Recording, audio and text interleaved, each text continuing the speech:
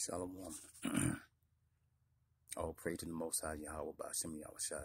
Double honor to the elders and apostles of the great millstone. Shalom to the elect, teaching the truth.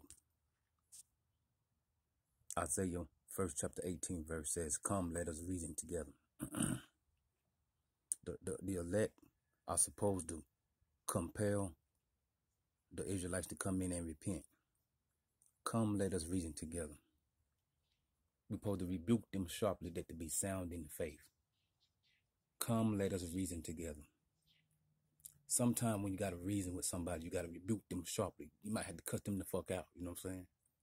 And compel them, you know what I'm saying, to repent. It's that simple. Come, let us reason together. Compel them to come in. Rebuke them sharply that be sound in the faith. Sometimes you might have to cuss them the fuck out to repent. You know what I'm saying? It's that simple.